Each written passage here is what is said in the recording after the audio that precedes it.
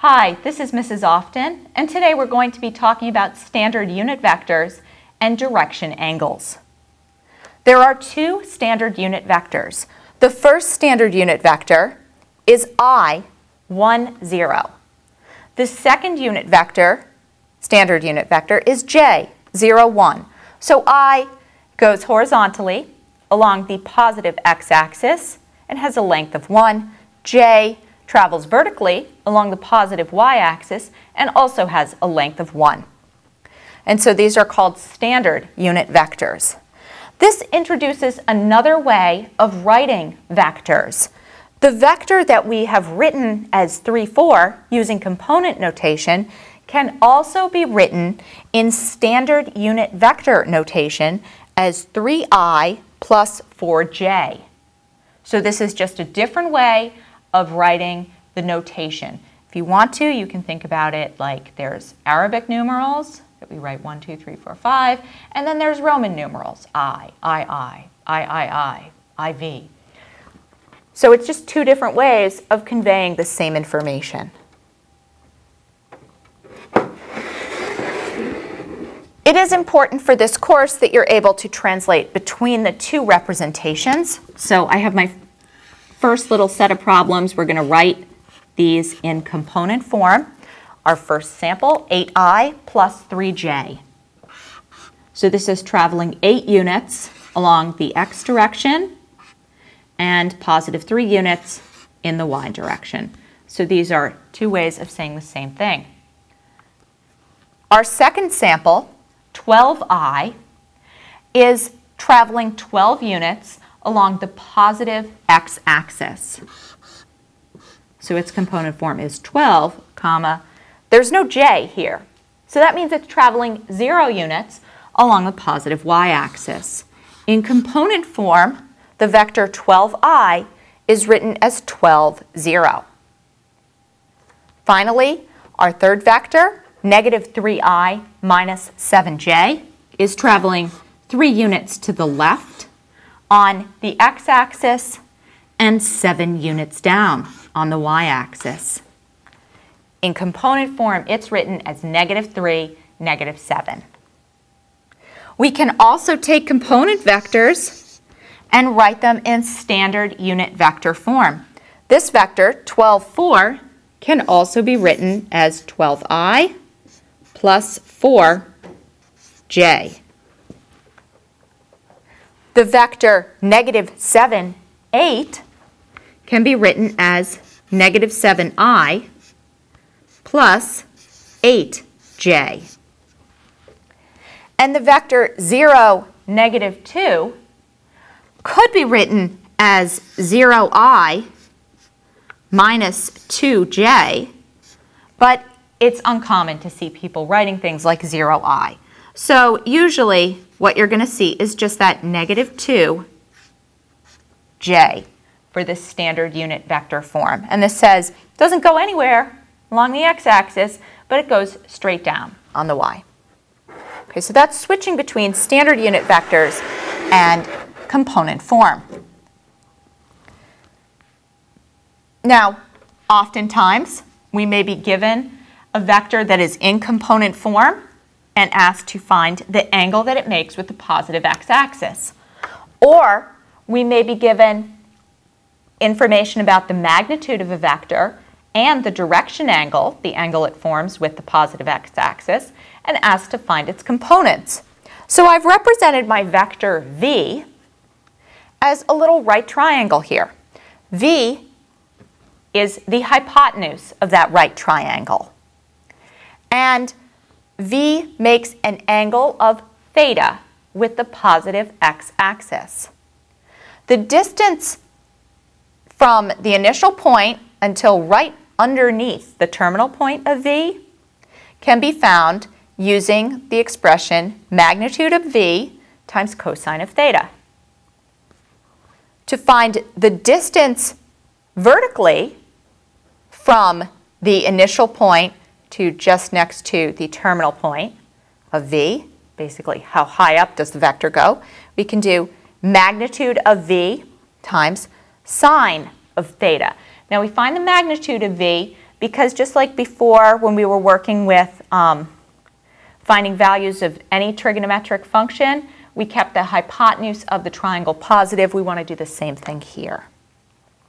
Again, this theta is the direction angle of the vector, and it's measured from the positive x-axis.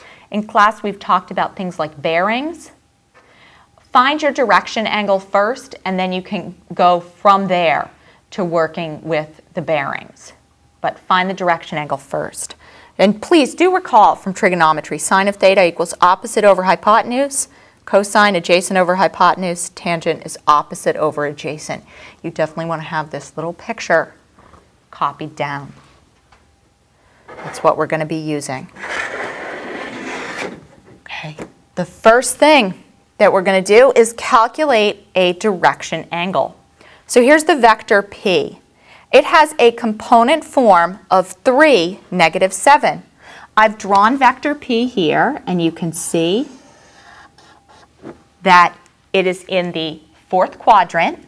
It's moved 3 units to the right along the x-axis and 7 units down.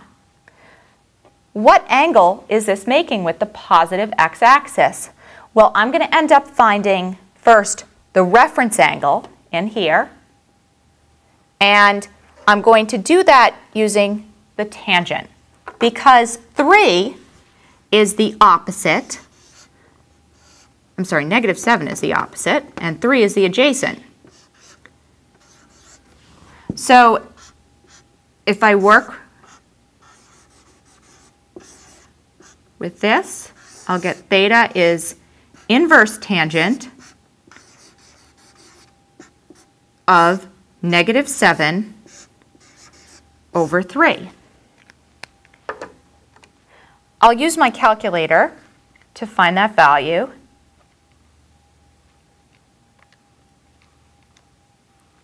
So inverse tangent of -2.33333 gives me -66.8. That theta is really theta prime, the reference angle, 66.8. In order to figure out what this angle is, I'm going to do 360 minus 66.8.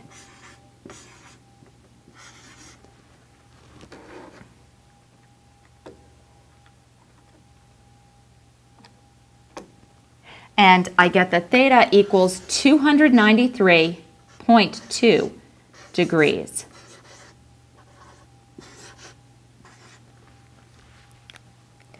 This angle, therefore, is 293.2 degrees. Looking at this, I would say that seems pretty accurate. It's just a little bit past 270, the start of quadrant 4.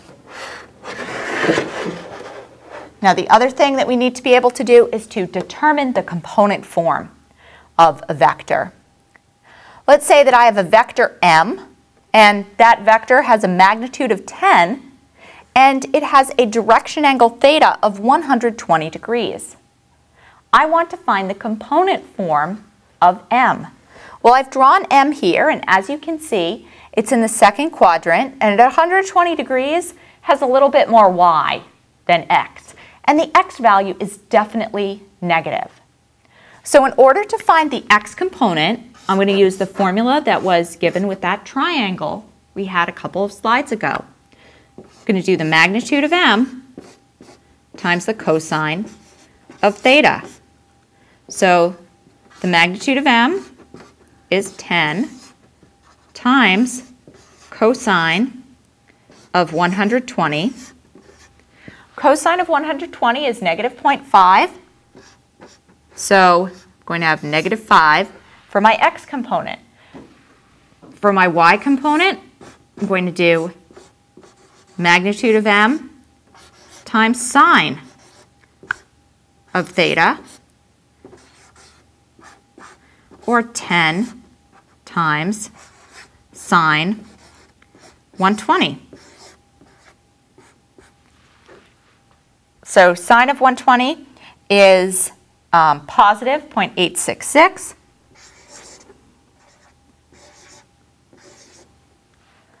Therefore, my component form for m is negative 5, comma 8.66.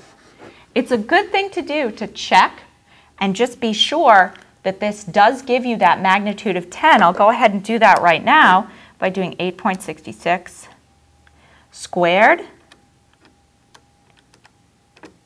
That's 74.9956. If I add to that 5 squared, or negative 5 squared, which is 25, I get 99.9956. Taking the square root of this value gives me 9.999, which is darn close to that magnitude of 10. So there you have information on your standard unit vectors and how to calculate and use a direction angle of a vector.